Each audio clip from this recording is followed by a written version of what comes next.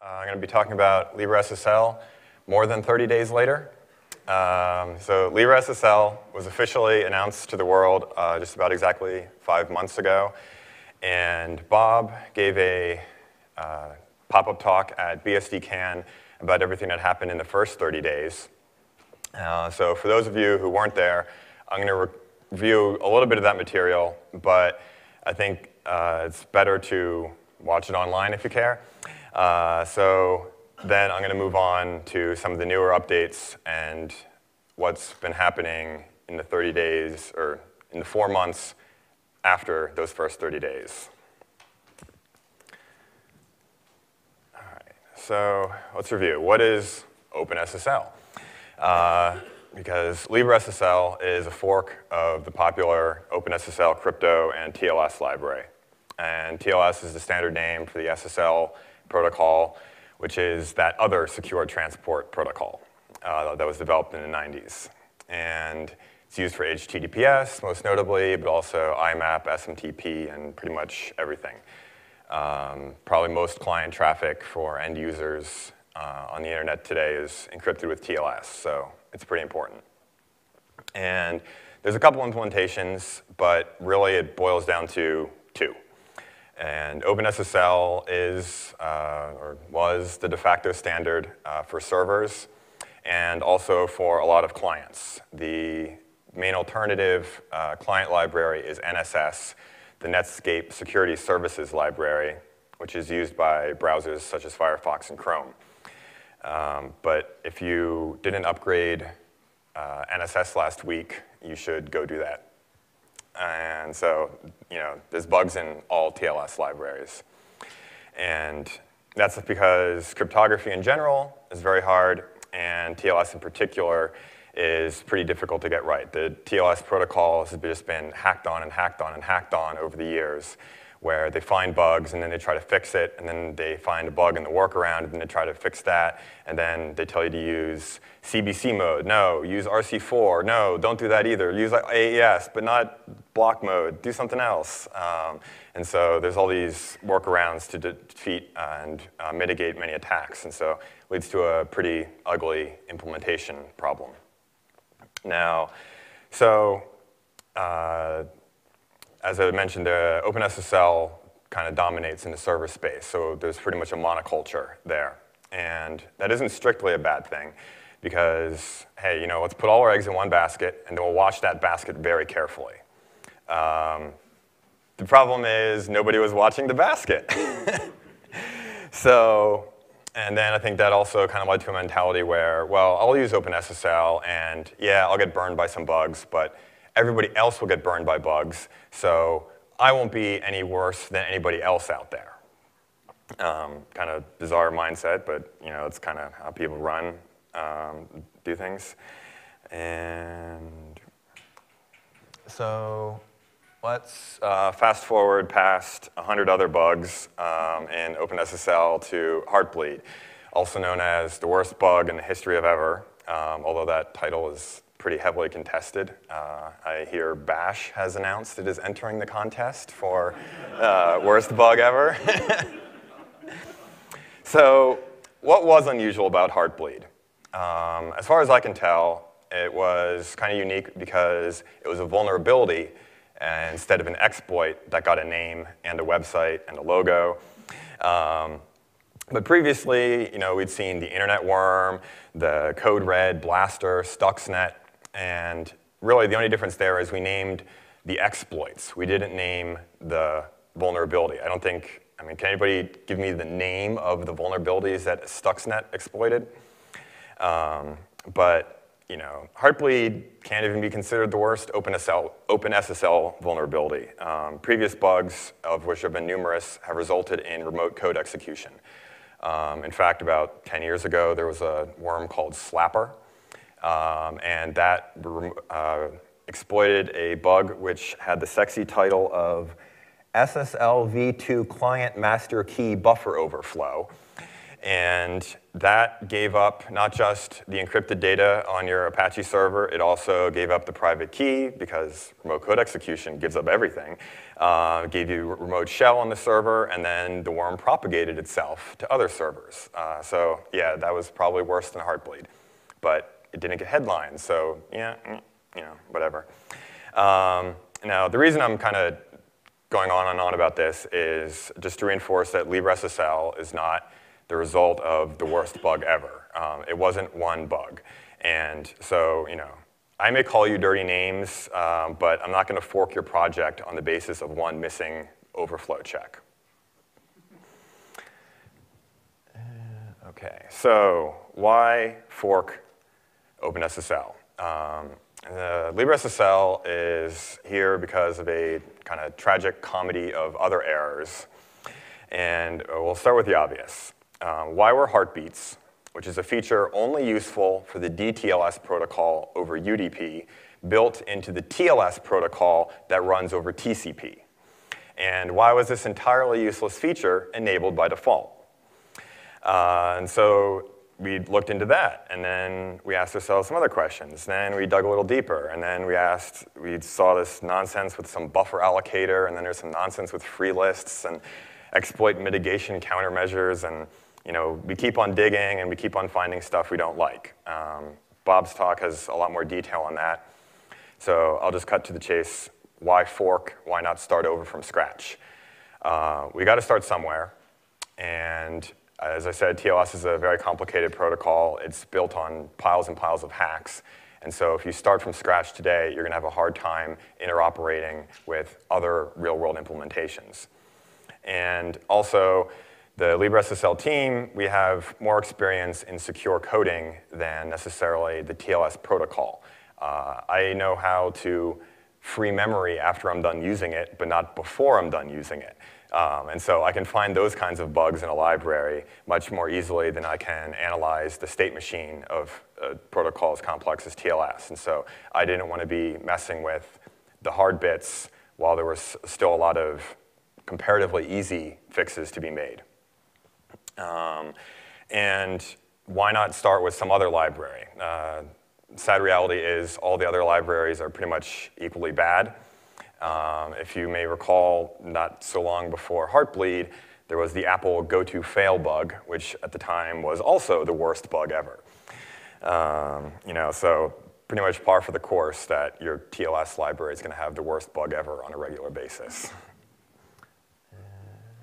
All right, so what have we done in LibreSSL?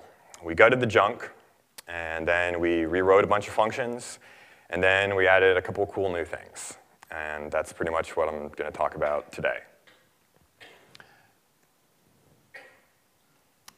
All right, so let's look at some POSIX code here. And I could probably spend I could talk for a full hour explaining why supporting obsolete, broken systems is a terrible idea and detrimental to your overall code quality. But unfortunately, if I told you all the things that I have learned about VMS, it would probably violate your human rights. So instead, I think this one example will suffice. This is obviously a cut-down example of code from OpenSSL. But there's some if-def checking for a define, then where we got some great working code. And then if the define's not there, we got some crappy workaround, which tries to run on whatever platforms don't have non-blocking I/O. Now, in theory, this is a reasonable kind of thing. But there's one small problem. The code is testing for this macro. That macro is only defined if you include the fcontrol.h header. If you forget to include the header, the macro doesn't get defined, and then the crappy workaround code runs. Guess what header the file that this code came from forgot to include? The working code was never executed on any platform, even when it would have worked. Instead, the crappy workaround always existed. So this is a problem where you have workarounds, and they get picked up accidentally, because by permitting bad code to exist, you're pretty much guaranteeing that the bad code is going to continue to exist and actually be executed.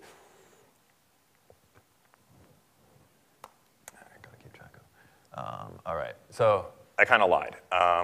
This picture was just too good, and the socklen-t workaround in OpenSSL was too horrible to skip over. This has been talked about before, but I love the picture too much.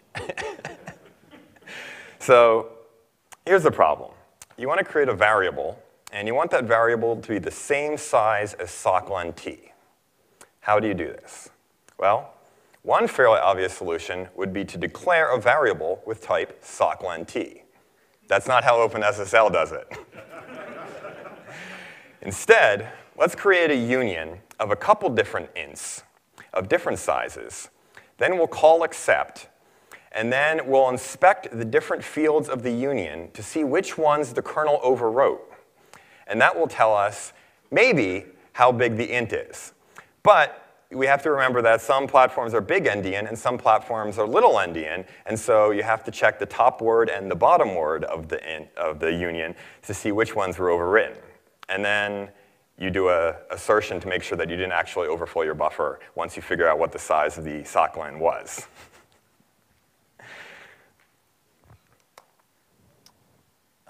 So it's not just legacy code and workaround.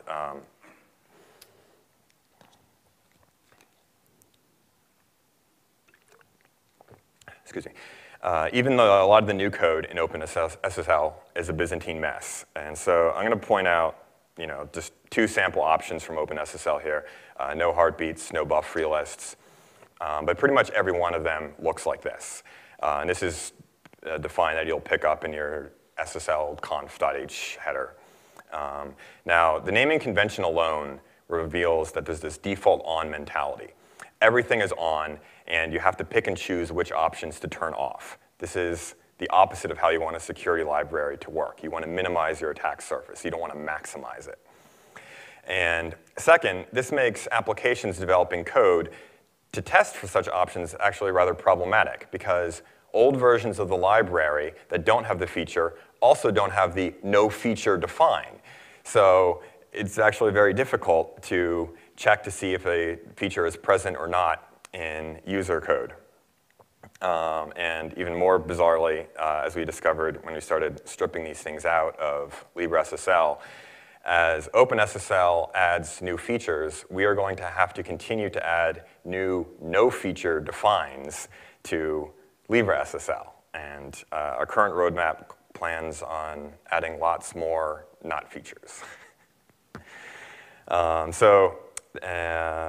That's actually brings me to my next slide here.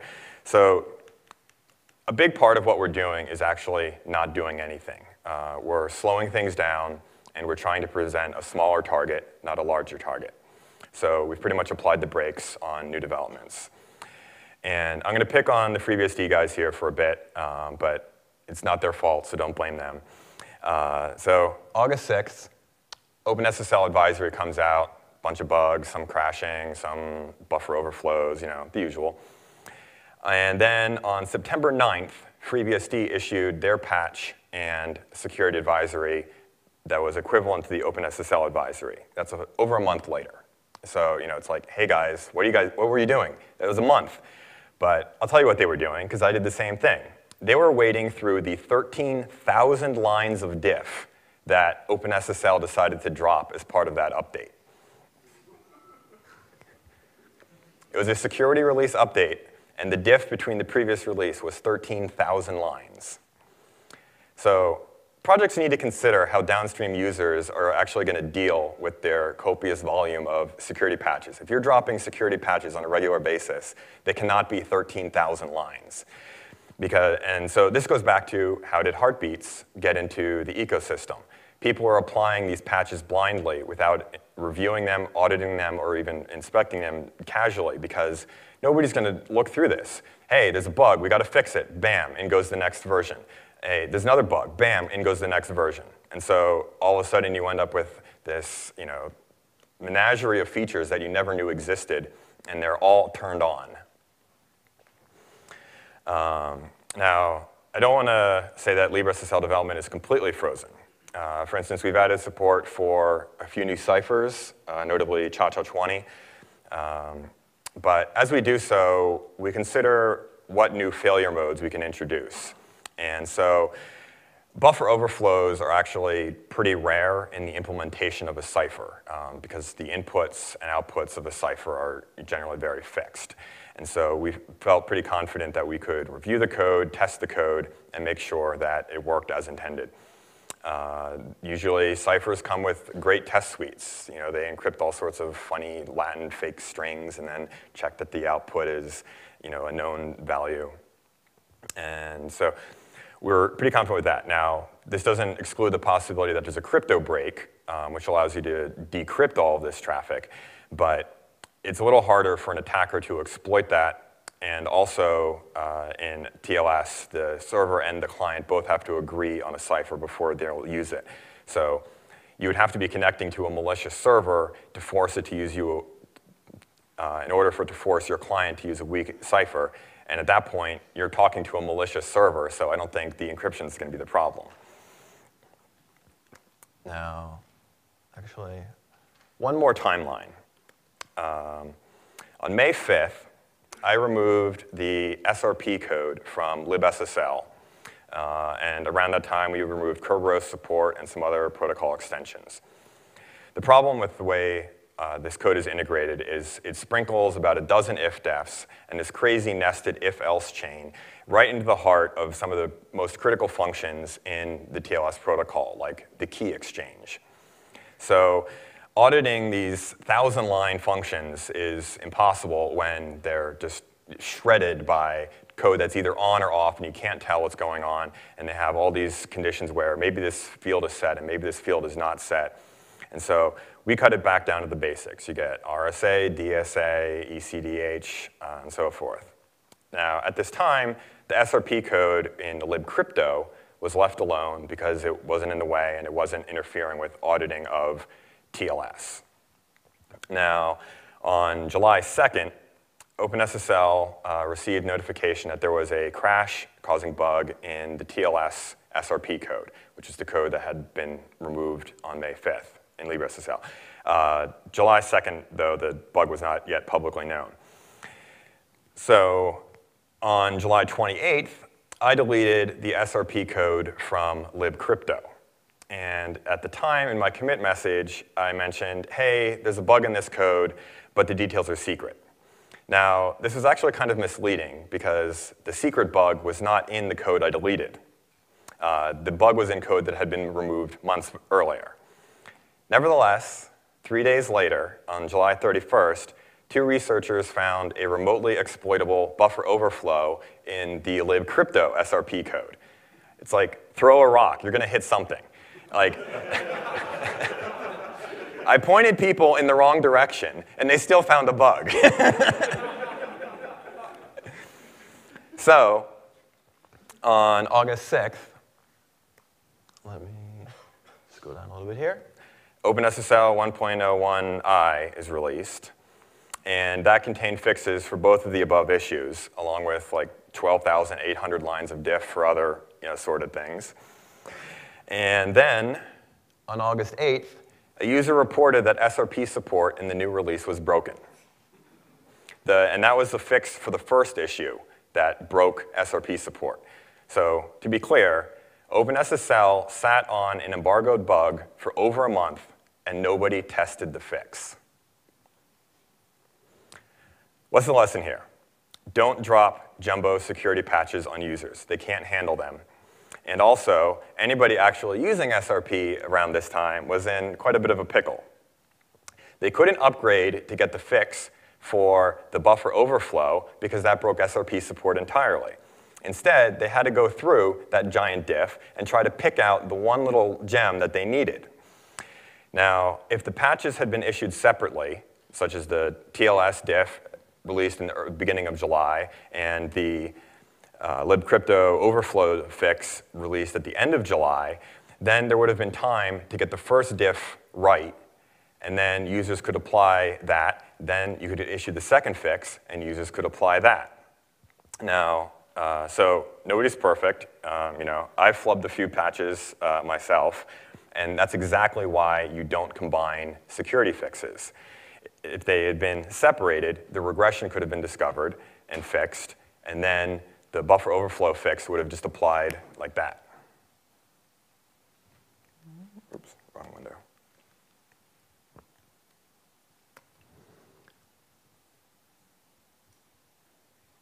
Sorry, this is my fancy display technology here.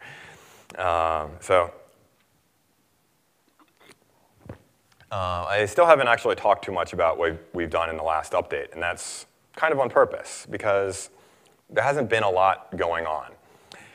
We've mostly stopped deleting code. The rampage is over. There's still some scary code left, but unfortunately, a lot of it is actually in use, and so we're going to have to rewrite it the slow way. And there was also a bit of a summer lull. There was a hackathon, and then after the hackathon, people like to decompress, and then OpenBSD 5.6 went into freeze, so we couldn't really work on things too much. But things are picking up again, and the usual way that we do this is you go into a directory, vi star.c, start hitting page down. And you look at all the points where memory is allocated. Then you look at all the places where the memory is freed, and you make sure it's freed one time, and exactly one time. No more, no less. And, sorry to make it sound so tame, but avoiding excitement is really part of the plan now. The first 30 days were all about the revolution, but now we're in evolution mode. Because we had some time there from when the rampage started to just kind of whack blindly and then fix it later. But 5.6 had to go out the door, and users are going to be starting to run that. And so we're slowing down. And I think also, the rampage did accomplish its mission. We deleted all the code we needed to delete. So that actually brings me to portable, and due to the quirks of release timing, the first version of LibreSSL released was actually the portable version, not the OpenBSD native version. The first native LibreSSL release will not actually be coming out until November, when 5.6 is released. And so I personally do not work on the portable version. There are other people who do that. I kind of keep my eye on things, but in some ways, the less I know, the better. But I'll tell you what they've been up to. First, you'll be happy to know LibreSSL portable should work on all the BSD platforms. It works on some other OSs too, I've heard, but whatever. So the good news is most of the extensions that we use extensively, such as strl copy and so forth, are already on other BSD platforms. This makes the port very straightforward.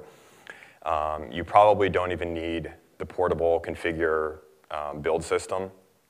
If you're going to import LibreSSL into another BSD system, I think it would be simpler and easier to just copy the OpenBSD make files and build it that way, and use the BSD make framework instead of taking the BSD make framework converted to configure auto make whatever nonsense and then building that on a BSD system. Now, that's the good news. The bad news for now is that LibreSSL uses functions that exist on the operating system if it finds them. And notably, arc4 random. That is the source of all random numbers in LibreSSL. Now, Theo has a talk coming up on the evolution of arc4 random, but it's enough for me to state that OpenBSD has changed it quite a bit. It doesn't even use the RC4 cipher anymore. It's ChaCha20 based. And FreeBSD and NetBSD and Dragonfly are all kind of lagging, I think, in that regard. I know there's some patches for FreeBSD to update it to be a lot more similar to the code in OpenBSD, but the patches seem to have stalled. So somebody's going to want to pick that up. And yeah. Okay. Cool. So there was an issue earlier where LibreSSL would try to override arc4 random regardless, but that led to a whole bunches of crazy linking issues where you have two symbols with the same name in a program and you don't know which one's going to run. And so the solution is to configure a script. If it detects arc4 random, it is not going to build it. It's going to use whatever you've got on your operating system. And if the one on your operating system isn't fork safe or whatever, then unfortunately LibreSSL can't really deal with that. That's an OS problem. And we're still targeting POSIX platforms. Windows support isn't out of the question. It just kind of requires somebody to figure out a build system on Windows, because I think like a Cygwin port of LibreSSL is kind of useless, probably for most people. And I think there were some patches for like Debian FreeBSD or whatever, like hybrid weird things, but second tier.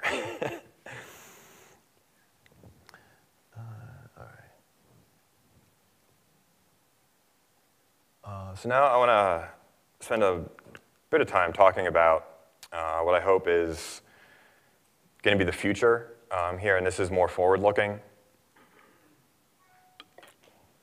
So a lot of the initial reactions to the announcement of LibreSSL was like, oh my God, you guys are crazy. The OpenSSL API is so bad that nobody would want to preserve this. You guys should just throw that away right now. And I'm inclined to agree. But we've preserved the API because that's what the install base that we have is using, and we need to work with the programs that exist today in order to succeed. But that doesn't mean that we're married to this API long term. And so Joel Singh and I have been working on a replacement API, and we have appropriately named it RESSL. RESSL, which is reimagined SSL. And our goals are consistency and simplicity. In particular, we are trying to answer the question, what would a user like to do? And not the questions, what does the TLS protocol allow you to do? Or what can we make the user do in order to establish a secure connection?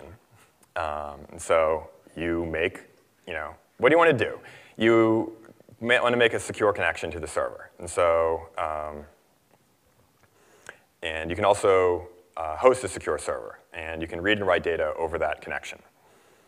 But there are no OpenSSL types or functions exposed. The RESSL API is completely standalone from a programmatic point of view. And in fact, not even any RESSL internals are exposed. We were very careful to expose only opaque types and use functions for getting and setting fields. And cardinal rule, you should never, ever need to contemplate the existence of X509 or ASN1 or anything like that. And those are details that are far beyond the level that most developers are going to care about. And so we just said, no, you don't get that. So what you do get is an interface that actually could almost equally well describe transport over SSH tunnels. Like, what do you want? Do you want a secure connection? Hey, we give you a secure connection. Details, don't worry about them. And we've also tried to keep this easily bindable from other languages. And so I have a kind of particular interest here in that languages like Ruby and Python and Lua can pick this up and interface with it very easily without having to try to figure out the calling conventions for some strange API.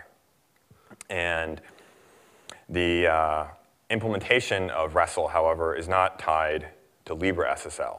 The libssl library works with OpenSSL out of the box. It's very portable. And it will even allow other implementations to be used. And so I think previous efforts at replacing OpenSSL, like GNU TLS or whatever, have usually ended up with these compat shims where they try to emulate the OpenSSL API. And that's terrible because you have this ridiculous mismatch of types and function definitions where unless you actually do things in the crazy way that OpenSSL does them, you're going to have to jump through hoops to make it happen. Instead, we've pushed the API up to a much higher level where you don't worry about what's happening. You just kind of say, hey, send this data over the socket, and if you would encrypt it for me, that would be nice. And then the details of how you encrypt it and so forth are left to the implementation, and the user doesn't get involved in that. Now, but I think the most important thing here is that the API is abstract enough that others are welcome to the party. Now, clearly, I'm claiming that LibreSSL is the or one of the best quality TLS stacks that you can get, and that's what that's one of our goals. But going all the way back to the beginning, I think the ecosystem benefits when we break the monoculture. If LibreSSL, when LibreSSL is a runaway success and becomes the de facto TLS stack, it's actually going to make me a little sad because I think it means we didn't learn an important lesson about variability and competition. I do not want to see LibreSSL actually become the one and only TLS stack that people use. And so a compatible API like RESSL, which allows other people to plug in and replace our code and keeps all the important programs that you want to run, gives them the flexibility to pick and choose their implementation. I think that benefits everyone in the long term. And but among the things that we're trying to do right, I mentioned is secure by default. And so public service announcement here, hostname verification. If you've ever written any TLS code using OpenSSL and you did not verify your hostname, which is actually kind of likely, you have a pretty wide, gaping man-in-the-middle hole there. So in order to make a secure TLS connection, you have to do two things. You have to validate the certificate, and then you have to validate its trust chain. Everybody kind of knows this. Then you have to verify that the host name in the certificate is the same as the host name that you're connected to. If you connected to not PayPal, or if you connect to PayPal.com and you get a certificate that says not PayPal.com, no matter how valid that certificate is, you're not talking to PayPal, and so you don't want to be using that connection. Unfortunately, OpenSSL doesn't give you a lot of assistance in verifying the host name. You have to do it yourself, which requires pulling things out of the X509 certificate, and you have to know about things like component names and subject alt names and ridiculous things that you probably haven't heard of, or if you haven't heard of these things and you've written TLS code, you're in big trouble. And I mean, the best thing that we can say about this is that popular bindings for languages like Python and Ruby include a function to verify the host name in their wrapper. But the bad news is calling this function is entirely optional. And if you go on GitHub or wherever, pick a random Ruby project or Python project that uses TLS, it does not verify the host name. It's not going to call that function. The LuaSec binding, for instance, for Lua to OpenSSL doesn't even include such a function. And then if you go and look at other libraries like Thrift or something else that does it right, you'll find that since everybody has to write this hostname verification function, everybody does it a little bit differently. And you can tell just by inspection that they're going to accept, and particularly in the case of wildcard certificates and everybody else's favorite feature, embedded null bytes in the host name, everybody's going to give you a different answer for whether a host name is verified or not. And so we've pulled this up into our API, and it's on by default. And whenever you make an SSL connection, you have to pass a host name, and it has to verify. And you can't accidentally forget to call this function. I think that's, I don't know. Our biggest contribution to date would be an API that does hostname verification by default. As far as I know, Go, which is actually what the RESTful API is kind of modeled on, is one of the few other implementations that enforces this by default.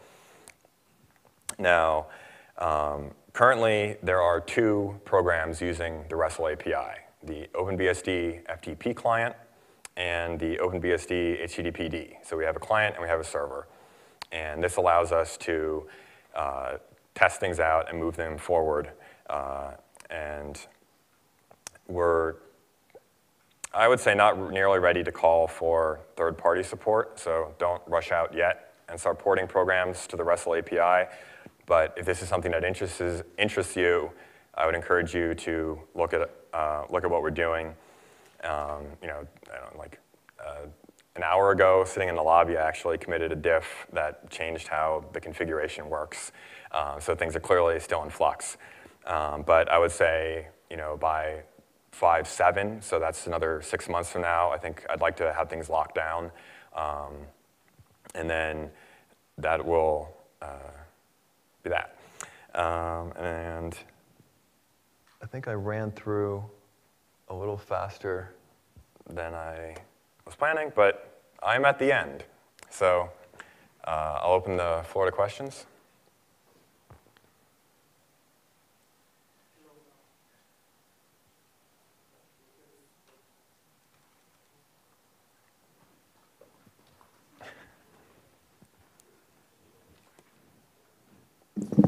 So, hi.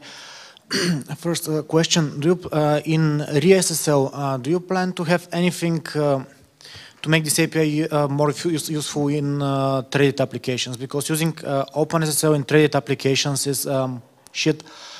There's documentation on how to do this, which conflicts with itself, so it's hit and miss most of the time, how exactly to get it. So, for example, we have a piece of code that we know that works and we never touch it. Like we copy it from project to project, which is a bad idea. Well, I think the hard part there is we are building on OpenSSL for now. And so it's going to be hard for us to avoid some OpenSSL peculiarities in respect to thread support for as long as we're using OpenSSL under the covers. But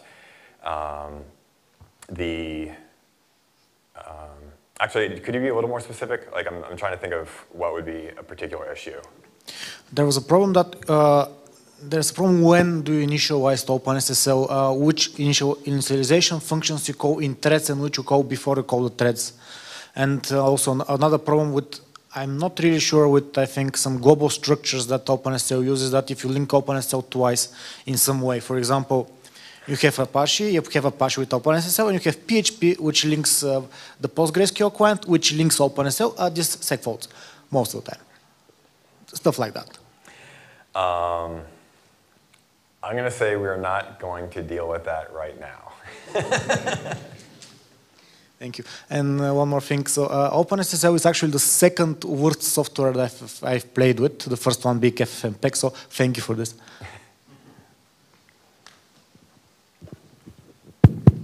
Hi. Yeah.